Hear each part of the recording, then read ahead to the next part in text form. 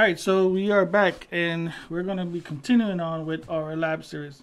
So today we are going to be talking about RRAS, RRAS, and basically what is RRAS. So as networking gurus, sometimes you'll have routers and switches on the network and you program those to actually route packets and stuff across the network.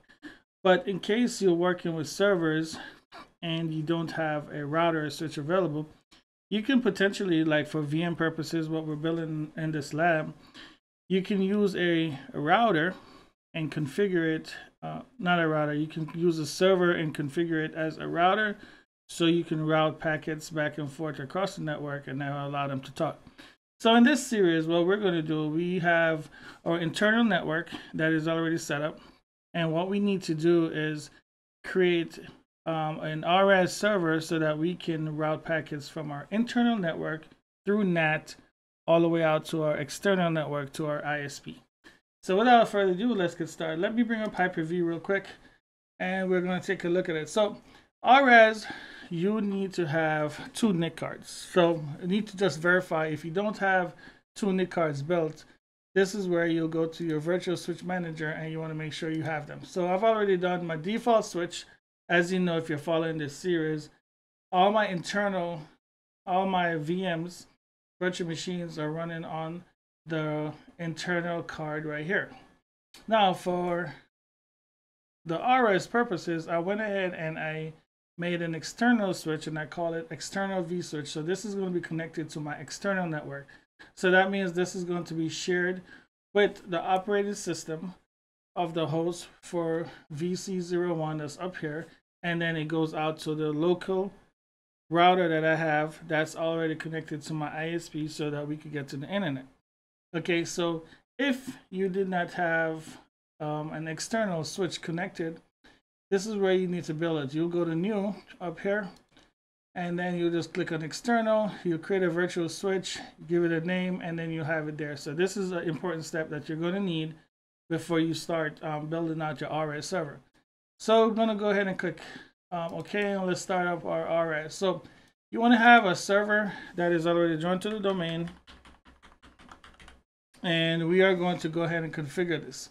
So we will be testing RRAS on PC03, which is our box with Justin East. I'm going to log in and do I run a test real quick.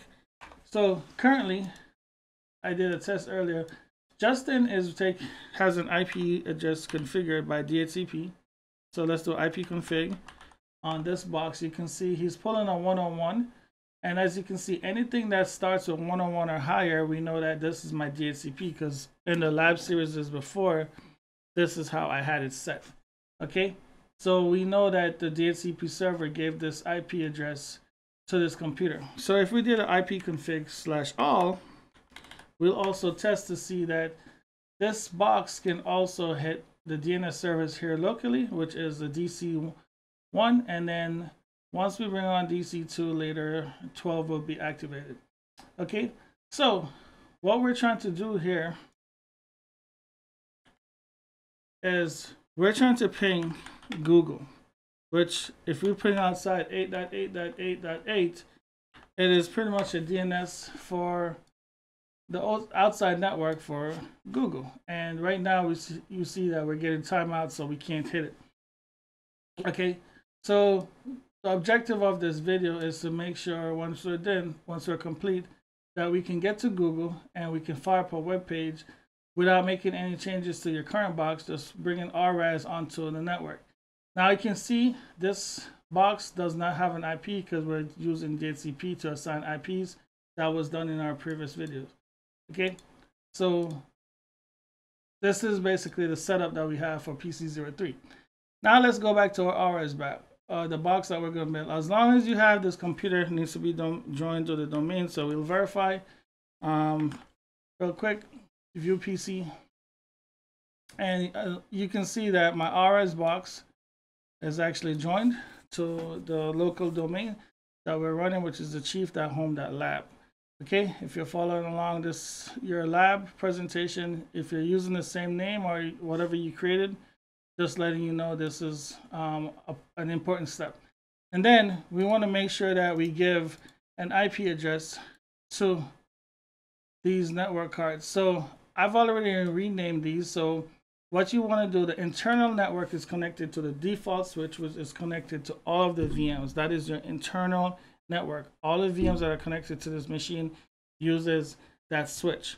Right, so that means all of those systems will talk internally on that network. Now, the external network, which is this, it is configured by DHCP because it is pulling an IP from the router on the external network, which is connected to the ISP. So I'm not going to set an IP on this, but we want to make sure that the internal network itself, we have an IP that is set. And as you can see, we're using IP address 172.16.1.1. The gateway itself is 255.0.0, and then we prefer DNS. Now the default gateway is also this IP address because it's resolved to itself. So that's the reason why we don't need to set one right here. Okay, we're going to click OK, and we're going to click close. Actually, so just let me show you real quick. So 172.16.1.1, let's see if we can ping this box from here. And we're going to do 172.16. Did I hit enter too quick? No. All right, let's close that out. And we're going to do ping 16.1.1. So we can hit this box. So it's registered. That means RRAS is set up as our gateway out, and this PC can communicate as well to it. Now we need to see if we can hit our DC, which is also perfect. We can see that the PC is talking to it. But when we try to go to Google, it cannot communicate as yet to the outside network. So let's go back to our RRAS server. Make sure you set up your IP for the internal network. And then, like I said, you can set an IP on your external depending on how you have your LAN set up. But because mine is running DHCP, I'm just going to keep it for whatever it is right now.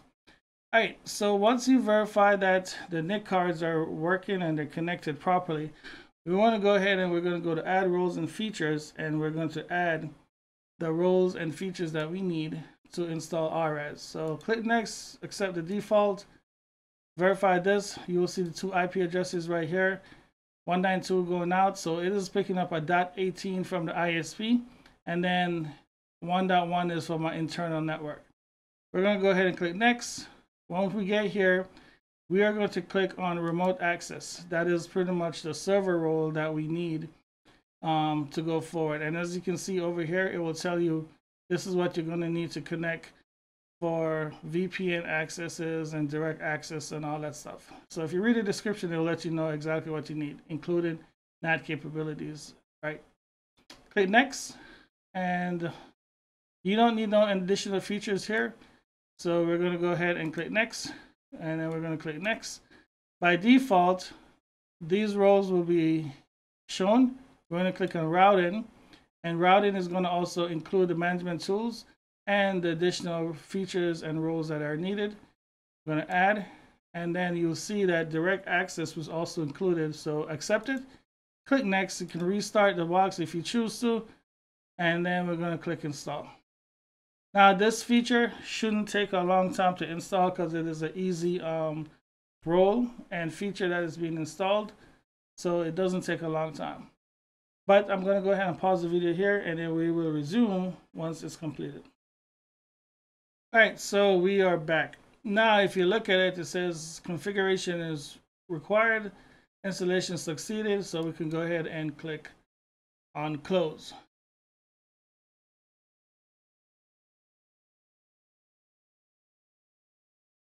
Okay, so remember, notifications you will always get up here, gray, red, or yellow. This is asking you to open up the Get Started wizard. So you can go ahead and click this, and it's going to open up the Get Started wizard. And you can see it's going to ask you for it's going to give you three options. You can try to configure it here, but we prefer to do it another way. So I'm not going to click anything here. We're going to go up to tools, and we are going to go to remote routing and remote access.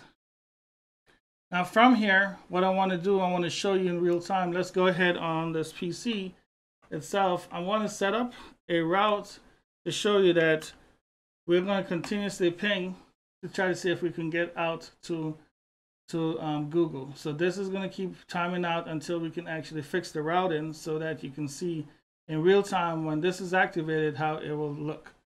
All right, so now we have our RRAS server ready. We're going to go ahead and click configure and enable, right? Start the wizard. Right here, it will give you a set of options. First one you can click is custom. And if you go to next, you will see that it will give you the ability. If you choose this route, you can turn on NAT and LAN routing together, and you can set it up as a custom configuration.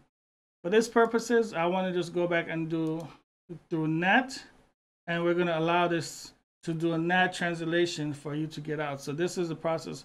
This is the way we're going to set this one up. Click next. You're going to see that it's going to ask you, okay, which public interface do you want to use to connect to the internet? Now, as I told you earlier, this is my external, this is going out, and it lets you know it's configured by DHCP. This is a public facing internet, pretty much the interface that's going to connect to the internet. The internal is going to stay inside. So as you can see, it's two separate IP addresses because I'm using 172 on my internal network.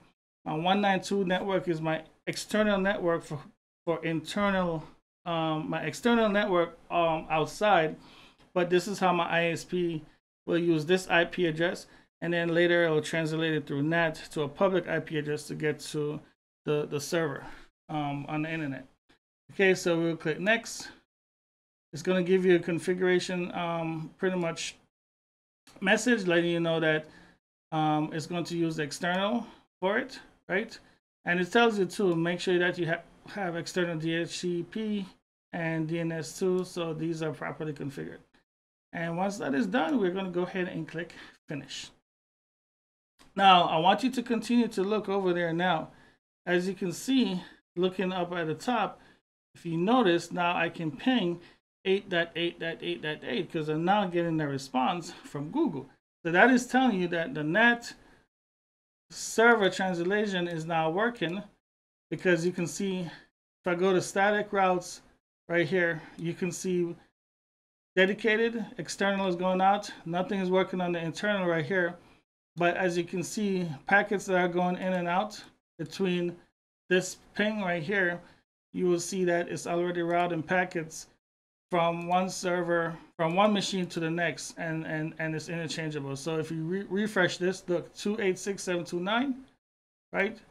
If you refresh this, you see the packets keeps changing. So now 36.346.322. Check it out again. We're going to keep doing that. Each time we refresh, you can see that my internal network is now forwarding packets out to get to the network over IPv4. We are not working on IPv6. Okay. So this is to show you right now that this box on PC03 is now able to connect to the internet because we turned on routing and network access translation through our RRAS server, just by configuring the interfaces and making sure that everything is good to go. Right? It's not much to it, guys. It's really easy to set this up. So now let's go over here and we are going to attempt to get to Google from our browser.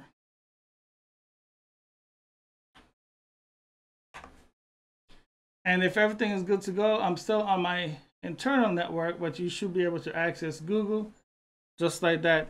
And you can see because NAT is turned on and it's working, I have a fully functional web page that is working on my client machine.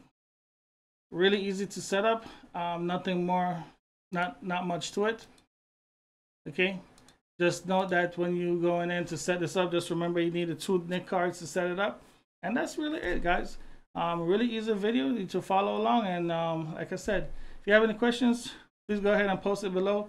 But this video was just to show you how to set up RRAS, remote and routing access service on a Windows Server 2022 box.